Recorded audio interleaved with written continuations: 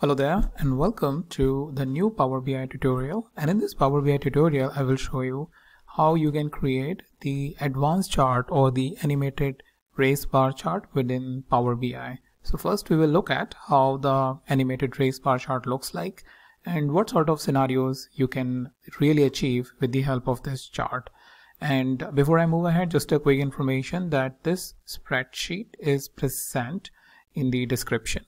So you can search any tutorial that I have posted, and using the link which is in front of the particular chart or particular title is you can access directly from here. Alright, so let's go ahead into the Power BI and see it in action.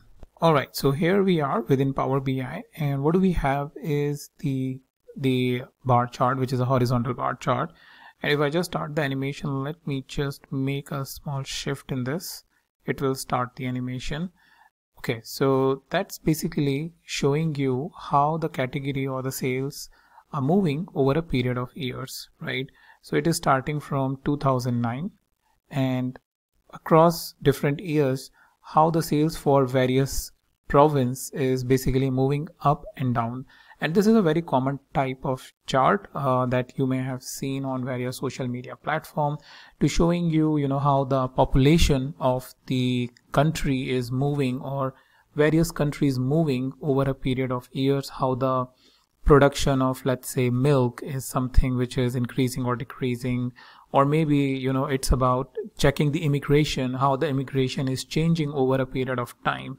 For all those scenarios where you need to showcase the change over a period of time among various categories, you will going to use the animated race bar chart.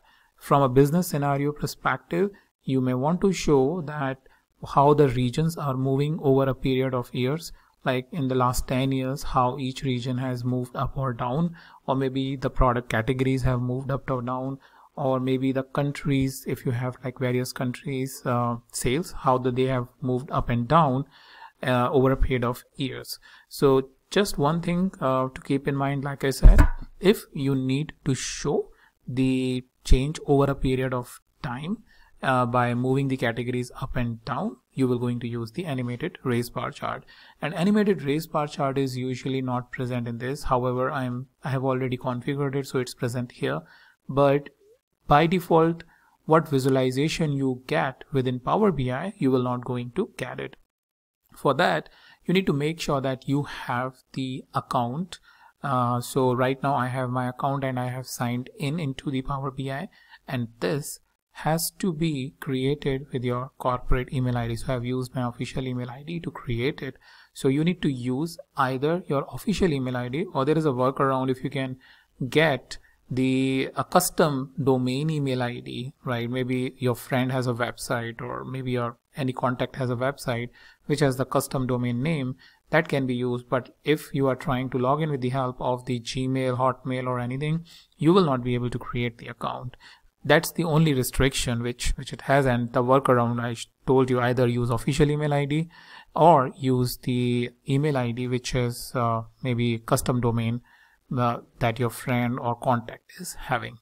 Okay, so how do we create it? And before that, how do we bring it? So I'll just delete this and let me try to delete this.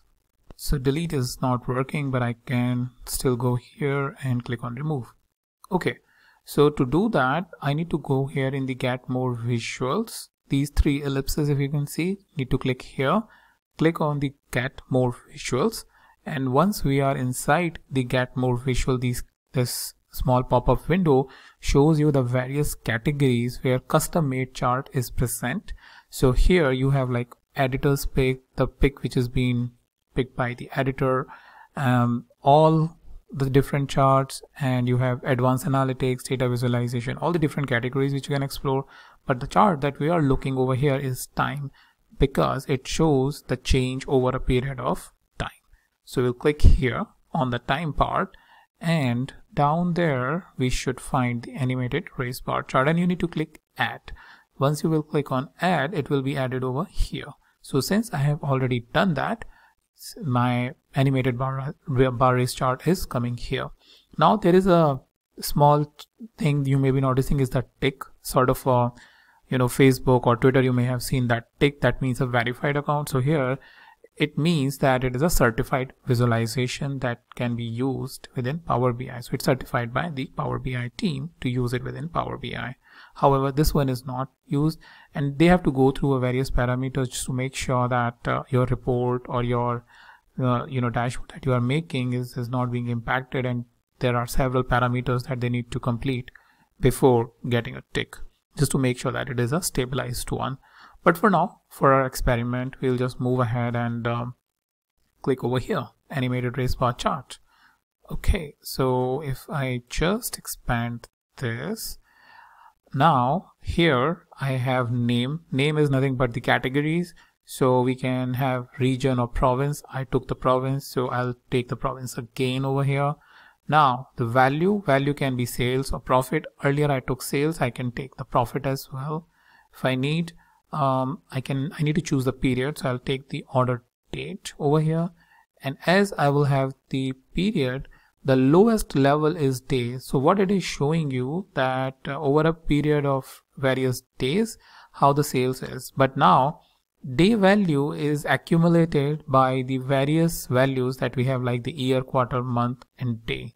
So if we need to change this up to a particular hierarchy, like for example here, simply we just have to cross this, and cross this.